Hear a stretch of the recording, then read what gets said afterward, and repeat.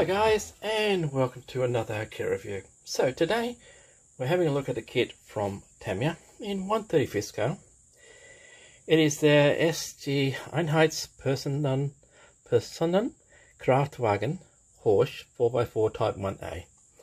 Okay, in 1/35 scale, as I said, you do get a driver figure with this.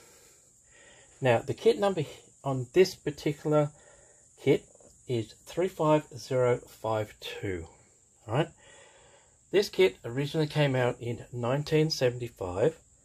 The kit number back then was MM152. So this is I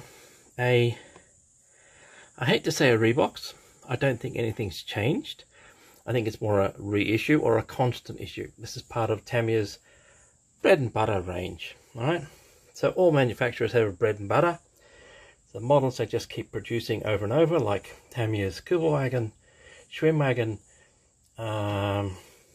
these, their Pack 40s, anti-tank guns, etc. They're the bread and butter. Almost everyone who ever builds at least a 35th scale has built one of these things at some stage. I remember building this back in the 70s, so it's definitely exactly the same as what I had back then. Alright, so enough of my rambling. Let's have a look at the box. Standard Tamiya. Okay, vehicle on a white background. Okay, so as you can tell, this is an SS one by the number plate. These vehicles were part of the Wehrmacht's transport vehicle range.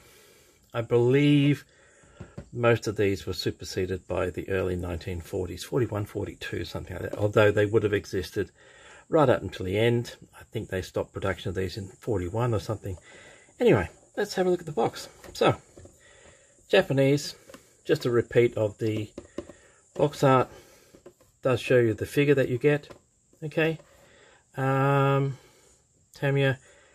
in fact it does say there, right there, sorry, that's out of blank, 1975 Tamiya, copyright, made in the Philippines. So this is not the 1975 kit itself. This is just a reissue or a constant issue. Alright, so other side, a few more Tamiya kits, 25 pounder quad, standard Hanamag 2511, and your 8-wheel armoured car. So all of these kits, especially these two, were produced in the 70s. I'm not sure about the 25 pounder in quad, but it would have been around about that time as well. I did have that, and I actually have those in my stash right now. Okay, so that's the box. Let's have a look and see what's inside. Alright, so one bag. That's the top cover. Is the sides of the Horch itself. Okay, and your decals. Next bag is bottom of the vehicle, your figure, accessories for inside and underneath, including the dashboard, and the other sprue included is the wheels. Okay, so 6 hubs, 6 wheels. This was a 4x4, but it did have a spare wheel on either side and your running gear. Okay, so 2 bags, 3 sprues, and instructions, and a bit of paraphernalia. So in a second we'll have a look at the instructions. Let's have a look at the paraphernalia. Just text tips, you know, how to drill holes, how to cut them off the sprues. Okay, and these are also instructions. Ah, I see. My bad. English, the other one's Japanese. Alright, so let's chuck those out the way. Chuck the box out the way. And we'll have a look at the instructions in a second.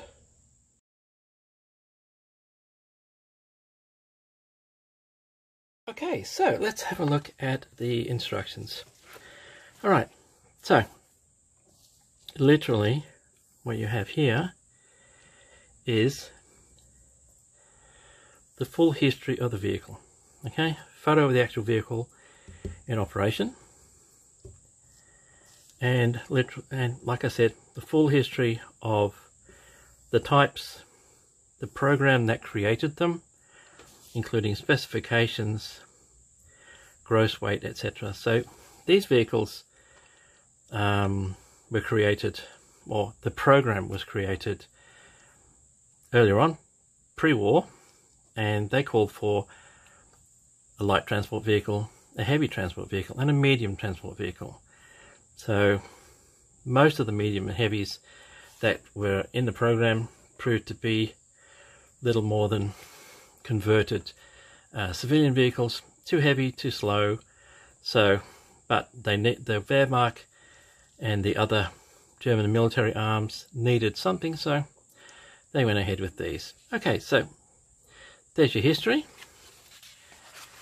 So open her up and we get sprue layout, and as you can see there is only 4 sprues, your clears, and that's so this is a fairly simple, straightforward build. You'll probably spend more time painting her up than actually building it. Okay, so list of all the parts and the actual what they are. Okay, direction indicator, wire rope parts, seat stays, etc. So you know this is what that is. It's not just number 1 goes here. It actually tells you what the part is. Old school 1970s Tamiya. Okay, so let's have a look and build her. Okay, so start off with the bottom of the vehicle. There's no actual chassis. It is all contained with the mudguards, etc. So it's one piece. Very simple build. So you've just got your accessory boxes going on. Accessory boxes. Sorry. Running gear. Steering. Okay. Suspension, etc. Then you get the wheels and hubs. So if it was up to me, I'd put the hubs on. The wheels, leave them completely separate. Paint them up separately, so that you can get into the mudguards without making too much of a mess, but that's entirely up to you. Steering, etc. goes on. Okay. 4-wheel steering, 4-wheel drive. Alright. Gives you clear indication of how the parts go together. Alright. So, bang, bang, bang. And even though it does quote Tamiya colours, it even tells you the colour, like flat black. Alright, back in the 70s, Tamiya didn't have its own colours, so it did literally tell you what colour to paint everything. Tyres shouldn't be flat black, they should actually be a very dark rubber grey colour. And once you've weathered them up, they won't be black at all. Okay, so that's putting the wheels on. Fairly simple. Construct the bonnet.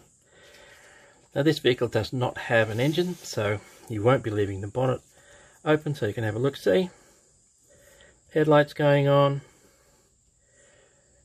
Gear lever, etc. You construct the cabin area, and all that just goes straight on to the bottom. Fairly simple, like I said, very simple construction. Seats. Alright, you got windscreen, and that's it, all done. Fairly straightforward. This is your driver's construction, so naturally enough, you don't put the steering wheel in until you put the driver in, or if you're not going to have a driver, leave him out.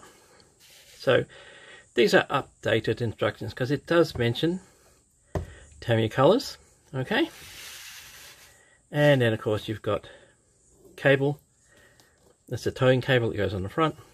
So you can have a choice here between having the full canopy on with the windows, or just the canopy folded up on the back.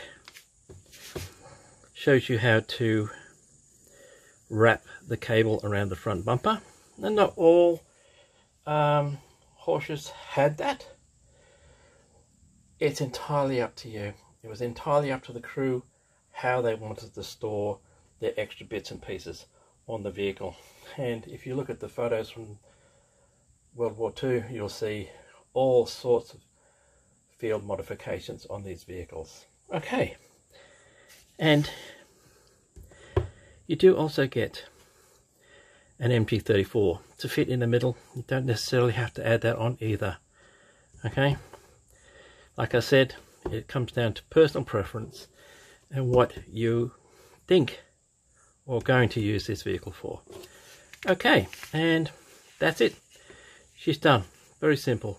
13 steps and the vehicle is finished. And then you get to colouring. So your colours are basic. All over German grey, all over dark yellow. As I said, these were an early war vehicle, so the majority would be just straight German grey. You may, if you want to make one that was still being used later in the war, add a splash of colour on this. Red, brown, green. Okay, and same goes for your African one. This is all over dark yellow, but you could splash a bit of green on there and you wouldn't be wrong. Okay, and then you've just got your markings. So as you can tell on this vehicle, you get divisional and tactical markings. Okay, Afrika Korps, Das Reich, 2nd Panzer Division, Großdeutschland. Okay, so, and tactical marks, transportation, mechanized infantry, mechanized artillery, or a motorcycle infantry. So the choice is entirely you how you want to dress this up. Okay, so that's it. Pretty straightforward, easy build. Probably get this built within a couple of hours. If you take, even if you take care, a couple of hours, it's not a hard build. Like I said, the longest part's going to be painting her. Okay, so that's the instructions. Let's have a look at the actual decals. There we go. Don't know. That should be okay. So as you can tell, all white. You do get crosses in this. Well, one cross I should say. Number plates for Wehrmacht and SS vehicles, and also Luftwaffe as well. Tactical marks and divisional marks. Okay, and these, I don't know if you can see copyright 1975. That's usually how you can tell kit from the 70s. They have SS markings in them. Kits nowadays, a lot of them don't have them because they're not politically correct. Same as an old aircraft kit from the 70s will have swastikas, but not anymore. Okay, and the only other thing I'll show you now before I open the sprues is this. Yeah, here we go. Sorry, that went out of focus real bad, didn't it? Focus. That is your string for the cable. Okay, as you can see by the ends, it's already unwinding, so you may want to look at a replacement for that. Alright, in a second, we'll have a look at the sprues.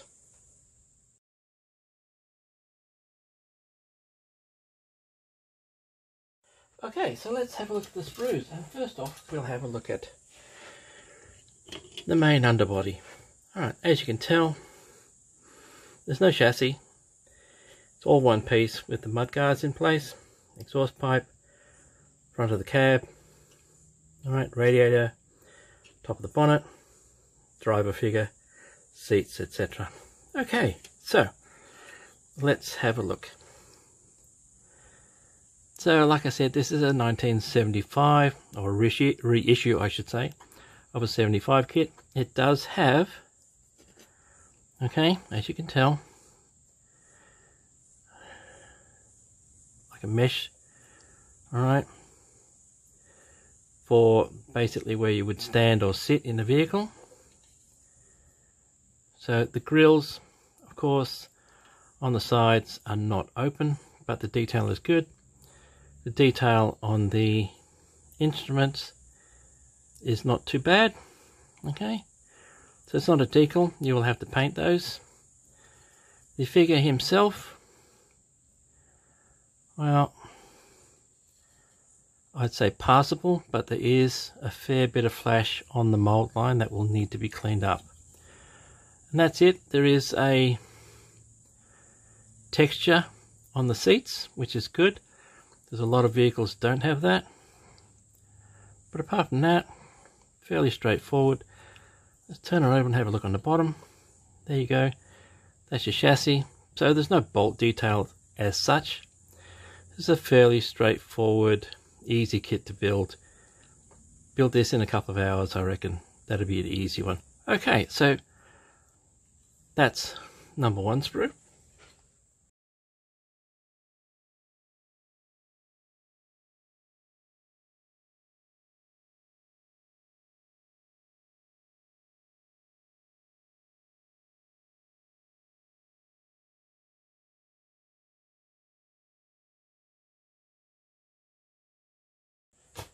Number 2, we will have a look at the vehicle sides. So the doors, okay, so you've got 2 separate doors, right? That's not too bad. So the doors could be opened if you wanted to. That's your canvas hood, which has got, alright, canvas stretches on it. So I've seen a lot of hoods from other vehicle manufacturers with no stretch details at all, which is a shame. That is your MG34. There is a fair bit of flash on this. I can see flash on the machine gun pedestal. Okay, so we'll need a bit of a clean up. But the canvas hood, as you can see the join mark on the canvas hood, that will need a clean up. So yes, there is a bit of flash because it is, like I said, a reissue of a 1975 kit. Steering wheel has a little bit of flash around it, will need to be cleaned up. Let's have a look on the inside. So there is handle detail, but unfortunately there are also parts like this. Indents in the doors, as you can see on the doors, which will need to be filled, being unless of course you're going to seal the top up. But yeah, I would fill them anyway, depending on whether you're going to have the the windows up or down. You will probably see those. So a little bit of filler, a little bit of sanding, shouldn't be too hard to fix that. Okay, so that's sprue number 2.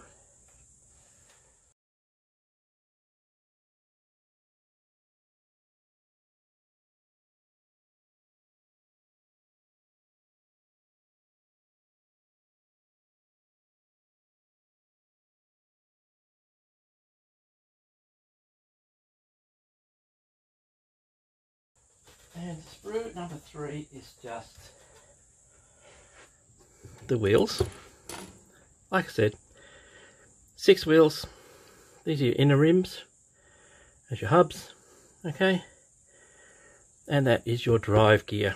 Right, your differential, etc. This was a 4-wheel drive vehicle, so you would expect diffs either end. Alright, so let's have a look and see. So what I can see already is there is a fair bit of cleanup required for the join in the mold around the tires. Okay, there are no manufacturer's words on the tires, which is a shame, because there would be. Just because it's a military vehicle doesn't mean it doesn't have a manufacturer's label or specifications on the tire. Apart from that, it's your running gear. So there's not a great deal of bolt detail on this.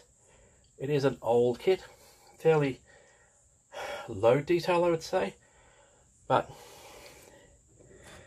it's not too bad. Cleverly, Tamiya has erased the copyright on the sprues. Okay, that means they can just keep churning this out and no one will know any better. Alright, so that is the last of the main sprues.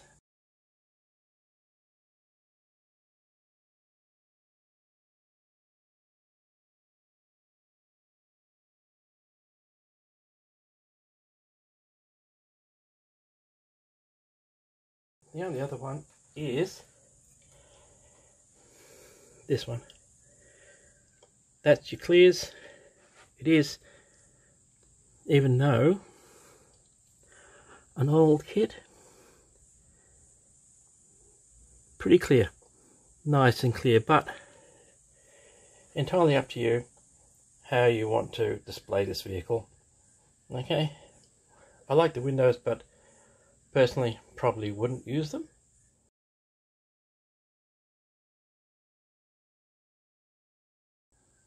Okay, and that literally is it. That is Tamiya's reissue of the Horch 4x4 Type 1A. Like I said, this did come out originally in 1975, so this is one of their constant reissues, easily available, cost you next to nothing.